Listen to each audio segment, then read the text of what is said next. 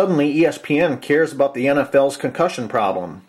Of course, they still haven't bothered to ask the helmet manufacturers why they haven't upgraded their helmets.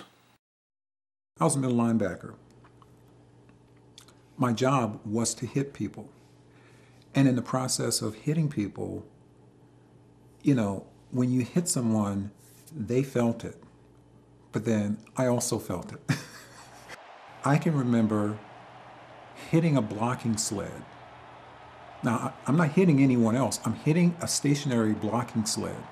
And I'm hitting it with such force that when I hit it and I lift up on it, and then I recoil off of it, and then, you know, I see stars. And so with that, that's a concussion. Or, you know, this is a case that I've spoken about at length, hitting John Reagan's down in RFK, and we're like two diesel trains colliding. And I get up, I go back to the huddle, I'm standing in the huddle, I'm holding hands with the guy, with my teammates. I look over at Bill Belichick, and he's flashing in the signal, which is a defense that is very common. And I look at him, and I can't determine what it is. And so I hit my head to get him to flash it again. He flashes it again. I still don't understand. The Redskins are breaking the huddle. And so my teammate sees that I'm not calling the signal, and so he calls the signal for me. I stay in and I play. By the time we leave the field, I'm okay now. But during the course of me standing there and holding their hand, everything fades to black just for a moment. I squeeze their hand, and I guess my blood is circulating a bit more. And I sort of come to, but I'm not at a point where I can recognize exactly what's going on, but I continue to play. So, I mean, you go from, you know, those are the things that happen with me. And those are the things that I'm aware of. You get dinged or you got your bell rung, you just blew it off.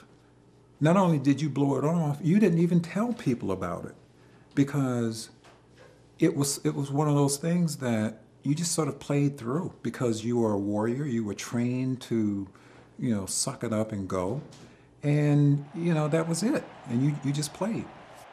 It's your body that you give up for playing the game. And people come, they buy their beer, hot dogs and everything, popcorn, they cheer. They don't know the shit that you have to go through long after the game is over. I talked about leasing out the body. That's what the NFL is. That's what professional football is all about. It leases out your body. It uses you to a certain degree. It's like leasing a car. When you turn that car in at the end of that lease, you know, the tires might be bald. You have all these scratches and dents and all that stuff. And God forbid, what's happening under the hood. And so with football players, you know, you see the obvious blemishes. You see the knees and the ankles and the shoulders and all of that stuff. But when you open the hood, what's there?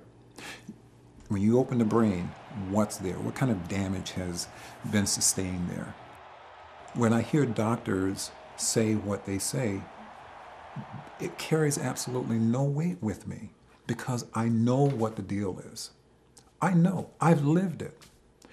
When I see those guys who are now dealing, they went from being strapping, strong, smart people to now they're dealing with dementia and can hardly take care of themselves. That could be me coming down the pike. So I could give about what these doctors are saying because I know what the deal is. I know what I know. And I can't, I mean, it's like that whole duck thing, man. If it looks like a duck, if it quacks like a duck, if it waddles like a duck, then it's a duck, you know? And if you continue to say, well, you know, players don't know, well, we're the ones who play. We're the ones who are out there dishing out the punishment. We're the ones who are out there sustaining the hits and sustaining the concussions and all of that stuff. We know.